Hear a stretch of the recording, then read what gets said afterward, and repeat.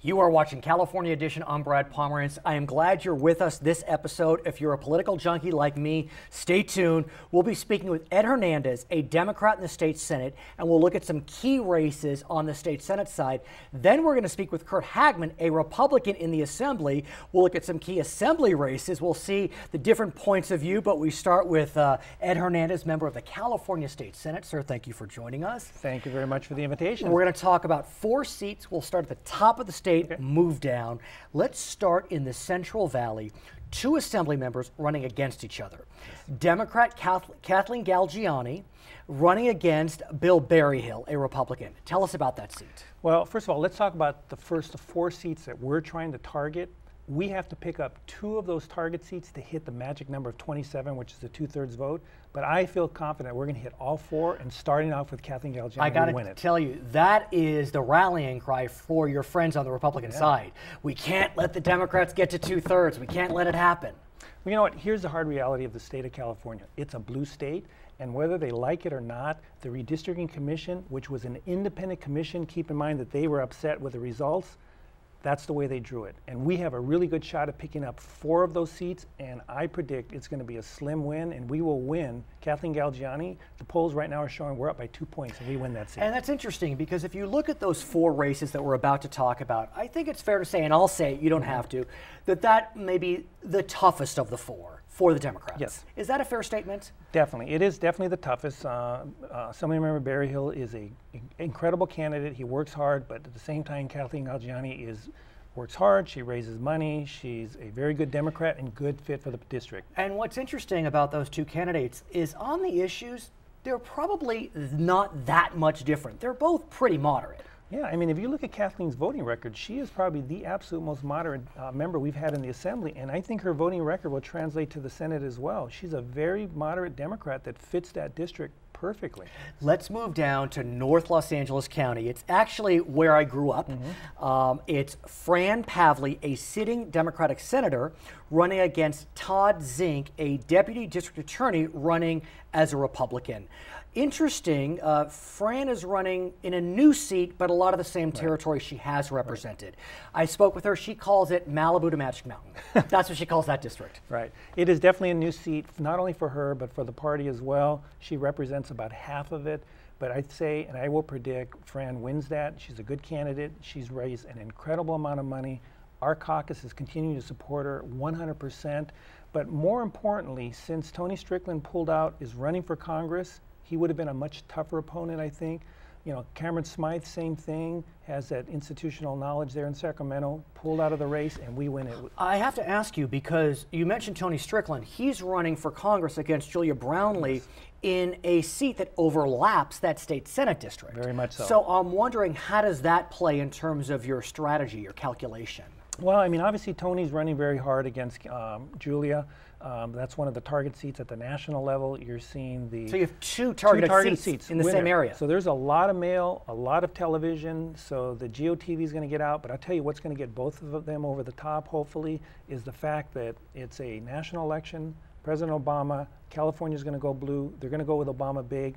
And in that particular case, especially with Pavley, Obama won in that particular area, and I predict a win in that one as well. The challenge Fran faces, if I may, Senator Pavley, is that she, I think it's fair to say, is on the left side of the Democratic caucus. And that district is, you know, it may be bluish, but it's not like Ms. Pavley's old seat, which was a very blue, kind of west side liberal seat. No, and I'm not disagreeing with you, but Pavley has done well. Her votes reflected, especially recently in the most budget votes, how she's Name ID is high. Name ID is high, but I'll tell you, I'll give you the counter. When Tony ran in a very similar seat, it was a very Tony Strickland when he ran for the Senate against Hannah Beth in that similar region. Tony ran kind of in the middle, and he's a pretty conservative Republican himself. So when they run, he barely won, but he tacked to the middle. But when he got elected, which when he was in the Assembly as well as in the Senate, he's an extremely conservative individual. Okay, let's move to the Inland Empire. This is an exciting race for a couple of reasons. You have a targeted congressional race, John Tavallone versus Mark Takano. You have a targeted state Senate race, which is what we're talking about right now, Richard Roth versus Jeff Miller. And you also have an assembly race, which is Bill Beatty versus Jose Medina, all in the same community, all targeted, 3 races. Let's talk about the state Senate race. Richard Roth, Democrat, 2-star general. His wife is the executive director of the Riverside Chamber of Commerce, running against Jeff Miller, a sitting assembly member. Right. Again, we could not have picked a better candidate to represent that area. It's a new seat, not only for Ron Loveridge, the mayor of Riverside? No. Well, we tried to recruit him. We tried, we worked on it, he didn't want it. His wife didn't want it. And you hit the nail on the head. Right. I think we went as far as almost talking to her wife, his wife. I think you did. But yeah, actually Daryl we did. did. Actually, I'll we say did. it, you don't have to. We did. Actually, we did. But you know what? I've had the opportunity not only to sit down, meet Richard, the general, have lunch numerous times. I've personally have put a lot of effort into this race, been calling Third House, the business interests in the state of California. He is a great candidate. He's a general. He's very moderate for that area. His wife's in the Cal Chamber as well at that level, but he will win. You know what's interesting is the other Democrat in that race was, Clute is his last name. What's it? Steve Clute. Steve Clute, whose wife is a UCR professor, a wonderful inspiration for young women. Steve Clute, a Democrat, a former member, endorsed Jeff Miller, a Republican. That was a little surprising. Yeah, you know, I think there was a little bit of bad blood. Obviously, the caucus and the pro tem, we spoke about it. We decided to go with Richard, thinking that he'd be a better candidate, a better mix, a better fit for that district. And Clute, you know, he ran a tough race. He got the party endorsement because he had the ties there in traditional Democratic bases. Once we won the primary, we kind of shifted the party. Faithfuls went towards Roth. And I think there's probably just a little bad blood there. I understand. You know, okay, let's move down to San Diego. This is another barn burner, if I may say. You have George Plescia, who is the former GOP leader in the Assembly. Wasn't he dethroned for being too moderate? Am I off on that? It's hard to remember. Well, let me say something about most of the leaders in my colleagues on the Republican side, on the other side of the aisle. Anytime they put up any kind of vote towards the middle, they get dethroned. Right. So that's just kind of the nature of the dynamics Republican of the caucus. Republican caucus. So George is running against Marty Block, a current member of the California State Assembly. Right. I was not aware that this seat was on the target list. Is this a bona fide pickup opportunity? Or is it a pickup? I'm not even sure. It's a new district. Where are we on this? It's not. The district changed a little bit. It is traditionally has been a Democratic district. I think we will and continue to maintain it. But here's the reason why I think it's considered a target or potentially a pickup for the Republican Party is because they didn't have a candidate up until the last minute. And when George jumped in, and I will give him credit, he's a great guy. I like him. He's very personable. And immediately he is a good candidate. Unlike Zink that's running against Pavley. No offense to him. I've never met the guy. But he doesn't have that institutional knowledge. He's new. He's kind of green. Whereas George, he's a seasoned legislator. So right away we were concerned, but we started to kind of jump on board with Marty. Marty's working hard, he's raising money. But I will tell you, the biggest advantage we have in the state of California in the caucus is being Democrats. We can outspend them much, many times more than they can to us. What about demographics? To me, that seems like an even bigger advantage. Huge demographics. I mean, if you look at the Latino vote, the African-American vote in the state of California, the communities of color. And the coast. The coast, just the coast, that's a demographic in itself. I'll tell you, I sit on the Senate floor and I look across the room and we're split up to Democrats and Republicans. And on the Republican side, with the exception of the few females they have, and even then, they're all white. There is not one single minority representative in the state Senate. On the Democratic side, we have all walks of life. You've got Latinos, you've got API, you've got African American, you've got white, you've got liberal, you've got LGBT gay, lesbian, community. I mean, we represent California, and if you think about it, the California electorate elects the representation of what the state is, and that's why we're going to win in November. His name is Ed Hernandez, member of the California State Senate. When we come back, we're going to hear the other side on the assembly races. His name is Curt Hagman, a Republican assembly member. I'm Brad Pomerance. We'll be right back on California Edition.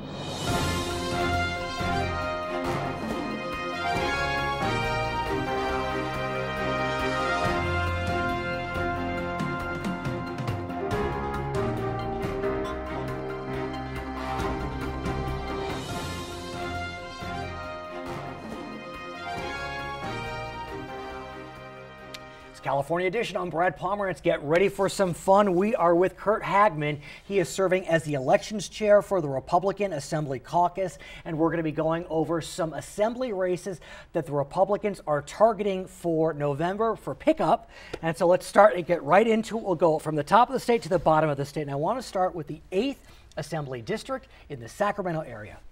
Well, thanks. We have Peter Tahishi as our candidate up there. And just let the viewers know, this is an important election because these seats are for 12 years. And redistricting 12 years, these things are going to last a while. And the Republicans have been on the wrong side of losing seats the last decade or so. So this is a very exciting. We're looking at picking up 5 seats. And Peter's a great candidate up there. He's worked in federal government for a while. Now he's out there racing it, and we're very close in the polls and working hard. He's running against Ken Cooley.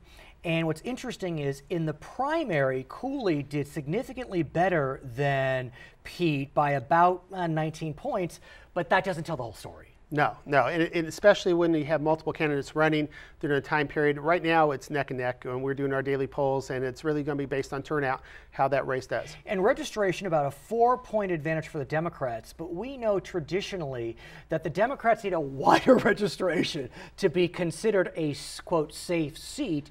So, I mean, I'm just an observer, but I can see why this is a targeted seat for the Republicans. Yeah. Let's go to the next seat. This is the 32nd Assembly District. It's in the Central Valley.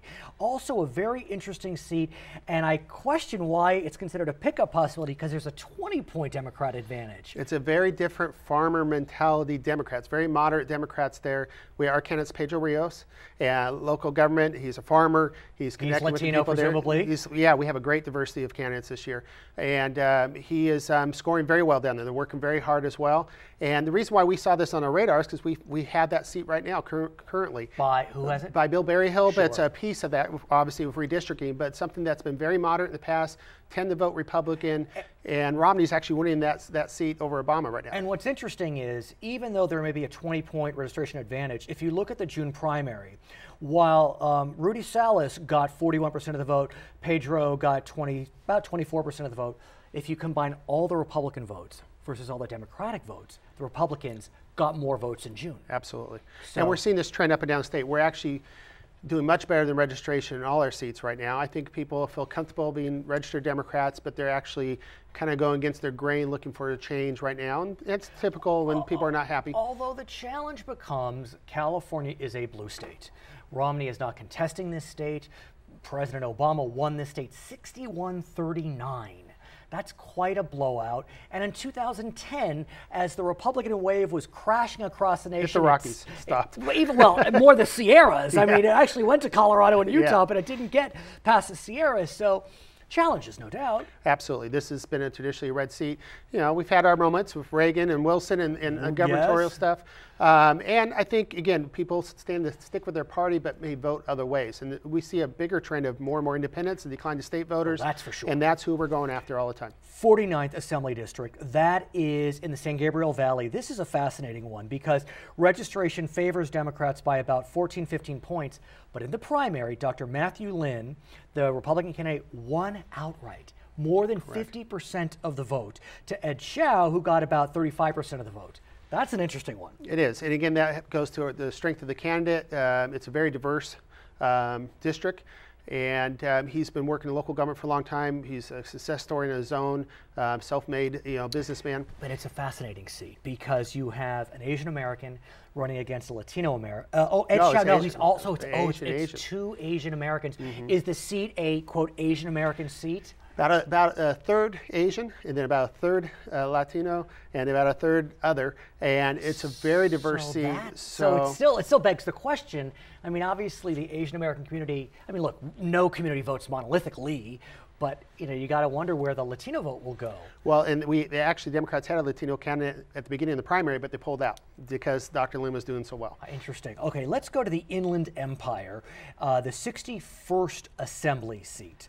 Now, this one is a barn burner, in large part because in this area, the Riverside area, you have a contested congressional seat, you have a contested state Senate seat, and a contested assembly seat. And a supervisor seat, and a supervisorial race as well. So there is no doubt that a lot of money, a lot of mail is flowing into the seat. Let's talk about ground zero for some of the elections here. No, all of those seats, it's Tavoloni versus Takano, it's Jeff Miller versus Richard Roth, and now on the Assembly side, it's Republican Bill Beatty versus Democrat Jose Medina. Yeah, and Bill Beatty is an excellent candidate for us. He's very moderate, so he fits the district. He's a firefighter. He's been on council for, Is he African American? He is. He's self-proclaimed proclaimed as a Latino. So he's half black and half Latino. Which, I mean, for better or for worse, that's new. I mean, in terms of the Republican Party. The Republican Party has not been known for fielding diverse candidates. Yeah, we definitely have our share this year, which is fantastic for us. And he's very well known in his home city because he's been on council for 12 years. Firefighter, so he's getting support from the labor union. So he's not a traditional, very right-wing candidate. Makes it in. He did very well, and we believe he's going to pick up that seat. So registration about a plus 5-ish Democrat advantage. But again, how does it play when you have so many contested seats literally right on top of each other? Yeah, it really, you don't know. We're trying to use models. You can't use the 2008 model because that was a huge turnout for Obama year. Do we go for the off years when, those type of things? Right. So it really depends what numbers you use and what the turnout is. Traditionally, Republicans turn out more in percentage-wise than Democrats. So if we're within 5 points, it looks good for us. But you never know until the turnout comes out. What about the growing Latino community in areas like the Inland Empire, the San Gabriel Valley, the Central Valley? I mean, I think it's fair to say the Republican Party has faced challenges as it relates to Latino voters. And one could argue the case may not have been made stronger by some statements made by the Republican nominee for President Mitt Romney. Absolutely, and we are trying to do a much better job this last couple of years of reaching out to the Latino community. We're recruiting Latino candidates. We have a couple more safe Republican seats that are coming in, so we'll have a much more diverse party coming up here this next session. Regardless of the outcome of these races, we have some that are automatically in safe Republican seats. So we're looking forward to bringing more in. The issues we find out in their community, immigration's way down on their list.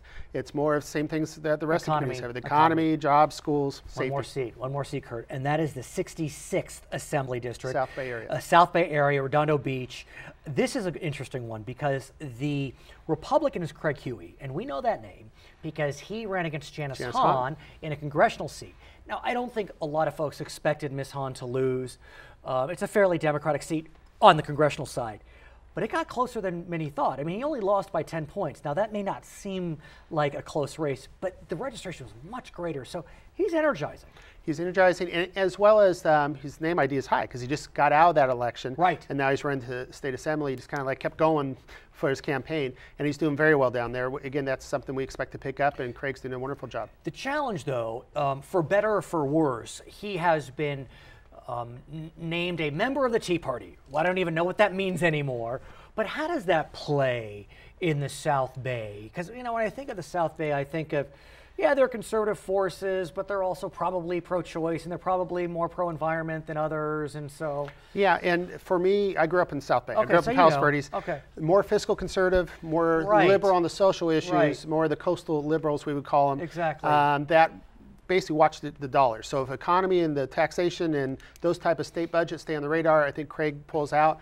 If the discussions go toward some of the environmental issues and stuff, then he won't have as much to battle out with his opponent. So how do you see turnout? I mean, look, as we speak today, we know that people have been voting. I mean, I have voted already. We know that early voting is running rampant. And so it really changes the way that you run a campaign. We have two targets. We have the absentee voters that we target, as well as the poll voters, and it's been growing, like you said, each year, more and more absentee voters. My wife is getting called every day, every single day, and it's interesting. It's not by a candidate; it's a proposition. Yeah, and lots of money is being spent on 30 and 32. And when we got the call last night, I said, "She's not here." But just so you know, she's already voted. You don't need to call anymore. And so it's interesting how focused even the propositions are. Yeah, and for a good campaign, they know who's voted because they go back to register voters and find out when they get them. His name is Curt Hagman, member of the California State Assembly. When we come back, we're going to be speaking with Anita Gabrielian. She is a member of the Glendale Community College District. I'm Brad Pomerance. We'll be right back. California.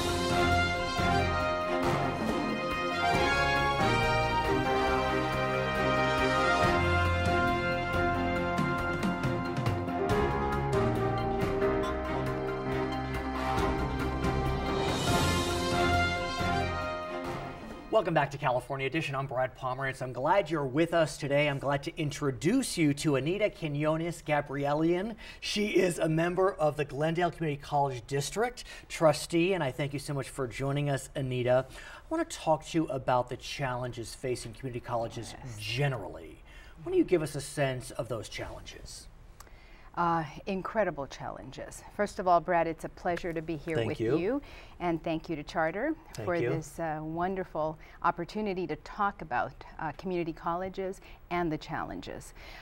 First, let me tell you that the California Community College system is the system that offers the largest vocational training, not only in California, but in the entire nation. No, that's a true statement. I mean, Absolutely. There are 72 districts, 112 colleges. 1/4 of all U.S. community college students live in California. Exactly. It's that exactly. simple. I mean, we are the ones that train our nurses, our firefighters, police, on, and several other 175 different fields of study. But the challenge is, if you look at community college rates, they are spiking. Last year, the California community college system had the steepest spike in the nation. 37% increase.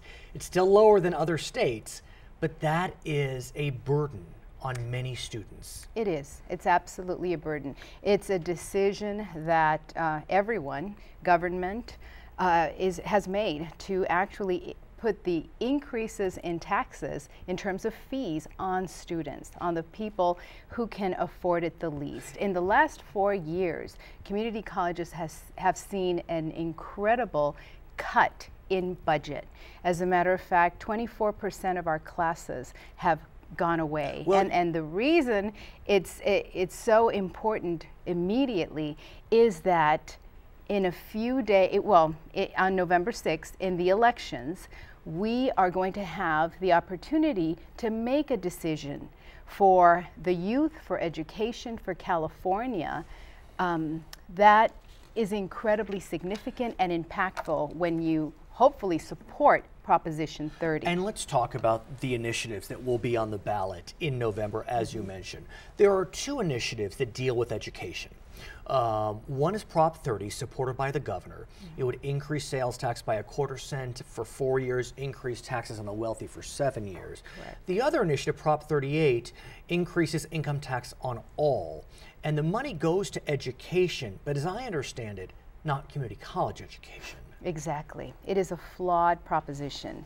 38 completely ignores the fact that in order to make sure that we have a successful California and continue to provide a ready workforce and fuel the economic engine that is California, it just totally ignores community colleges. Proposition 30 is the right answer for California. Here's a challenge, though, as I see it. You look at Proposition 30 on the ballot, and it's an increase in taxes. And Californians haven't increased taxes on themselves in 8 years. We had a cigarette tax on the ballot in June. It's not Kentucky, and yet that went down. We also have an extension of a transportation tax in LA County, the largest county in the state. That will be on the ballot. The Amazon tax has just kicked in. The lumber tax is kicking in. I mean, a lot of taxes being presented before us. So as you speak with your constituents in Glendale and otherwise, what are you saying to them in terms of your support for an initiative at a time when a lot of taxes coming at us? Exactly. I think, we always have our economic ebbs, ebb and flow here. It is a time to decide. We have, for the last 4 years, disinvested in education.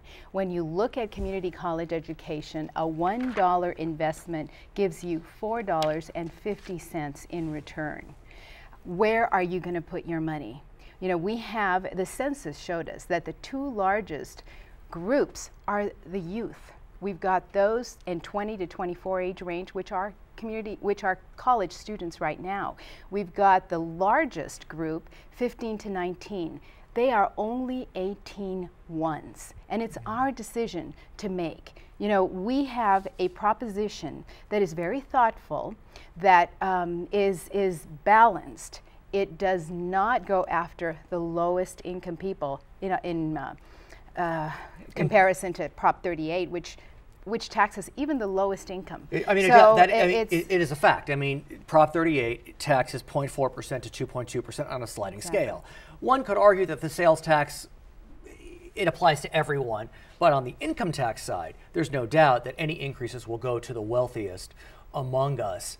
But still, I want to really get a sense from you. I mean, you're out there, you're in the field, you're talking to constituents, you're in Glendale, which I think in a lot of ways is it's a microcosm in some ways of our state.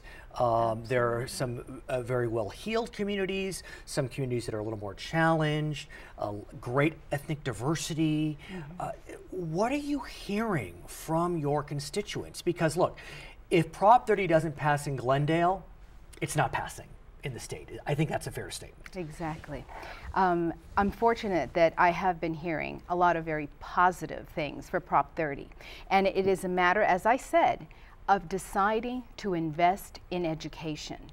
Where, it's really, if you look at it, the bottom line is a few dollars. Even if you're somebody making, say, $24,000 a year, it means about $25 for an entire year more that goes to education. And that education it's a conscious decision to invest in that versus additional social programs or the prison system.